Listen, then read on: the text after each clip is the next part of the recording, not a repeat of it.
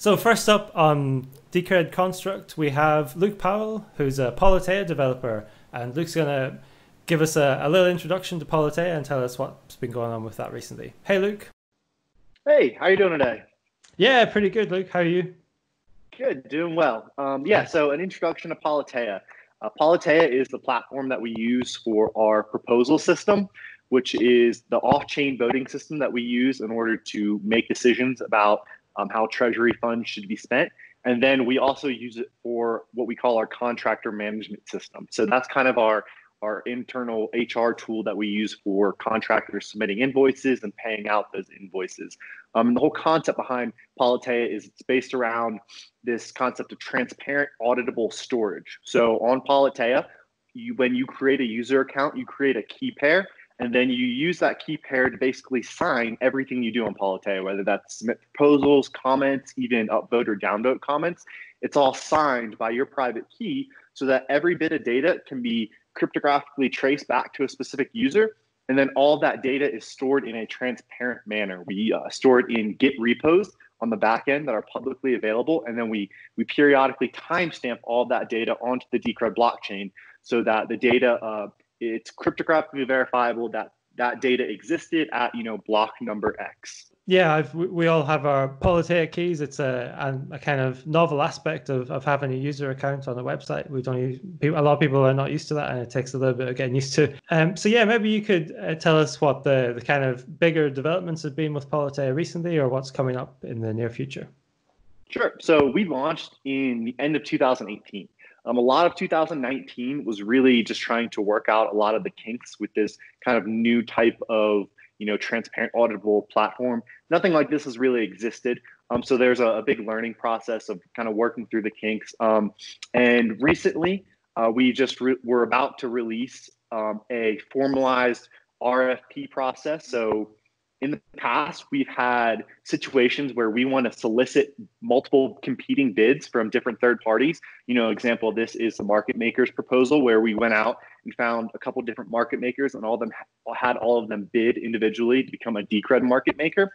And so, before, this was a very loose, undefined process on Politeia. So we wanted to formalize it, and we introduced this type of vote called a runoff vote, where now, if we have an RFP process, all of the bids will be voted on at one time. There will be a single winner. It just streamlines the whole process. And then also another big project that we have going on is really working on the scalability of Politeia. So it's built, like I said, it's built on essentially Git repos.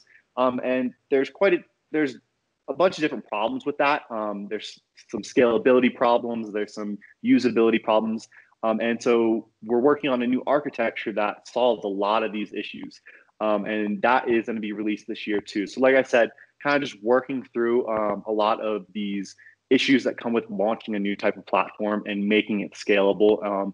And then, the next kind of big integrations that we'll be focused on is integrating Lightning Network payments into the website so that people can tip other people for comments or things like that to incentivize, really digging down into proposals and writing well-articulated comments. We want to incentivize that type of behavior. So integrating Lightning payments will be a great use case. And we're also hooking Politeia up to the Decred treasury. So, the way it will work in the future is that Politeia will be for voting on proposals and spending. And then we have our contract management system that's also based on the same platform, where all the invoices are submitted to bill against those proposals. And then those invoices will be paid from the Decred treasury, and all of that will be hooked up together and the process streamlined so that the stakeholders have control over the whole process. So that's kind of like where we're going in the next year. That's great. Thank you. Yeah, it sounds amazing. Like I follow Politeia pretty closely, and I'm looking forward to a lot of this. The RFP proposals, like that's a real problem solver, like makes things a lot clearer on that front. And stuff like it'll be really cool to see the CMS more closely hooked up with the proposal system so that we can track our sort of budgets and stuff for the proposals, like on a more granular basis. Thanks very much for all of that, Luke. Is there anything else that you wanted to add before we move on? Nope, just keep up with the project, and we'll be putting out regular updates. Excellent. Thanks very much. Cheers, Luke. Bye-bye. Thanks. Okay, next up we're going to join Matheus Degiovani in Brazil, who's taking the lead on the Lightning Network for Decred. Hey Matheus, how's it going? Hi, nice of you to have me here. No problem, it's great to have you on. So you're going to tell us about Decred's version of the Lightning Network, so perhaps a good place to start is to talk a little bit about how it's similar or different to Bitcoin's Lightning Network. Okay, so Decred's Lightning Network is a port of the LND Lightning Network implementation. So it's sort of a translated version of Bitcoin's LND code base back into Decred, into the Decred blockchain. So the main differences, there are a lot of technical differences, but the really substantial, the most substantial differences is that Decred doesn't have or didn't have SegWit. It has an entire different approach to the transaction malleability problem. So all the things that are done in Bitcoin to enable Lightning Network were sort of shipped in the first version of Decred already. We had to have some consensus changes along the way to enable certain missing features, but most of the layout of transactions, how scripts are written, all of that is pretty similar to Bitcoin, and we only had to only is putting a little bit lightly, but we had to tweak basically how transactions are signed, how transactions are weighed, the size of transactions is calculated, how the size of transactions is calculated, but overall was a reasonably simple, if very long work, very hard work to do. So when was it that you caught up finally with the sort of Bitcoin version of Lightning Network? Okay, so the last release, the last release we did, which is 1.5, is up to date with LND's version 0.9.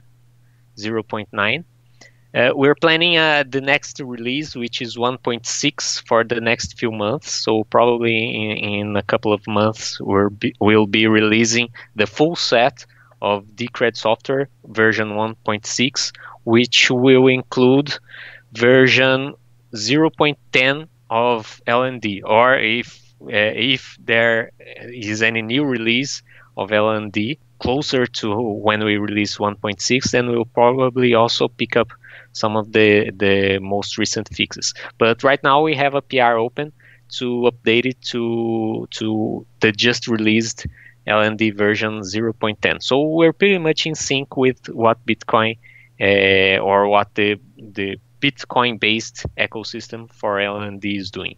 Great. Is there anything else? From Lightning Network perspective, there's a very interesting new development, which is multipath payments, which allows you to send a payment from using multiple channels. So you can make payments that are larger than any individual channel you might have open. So that's a very big usability fix or usability improvement on Lightning Network. We have some Decred specific stuff that we are working on.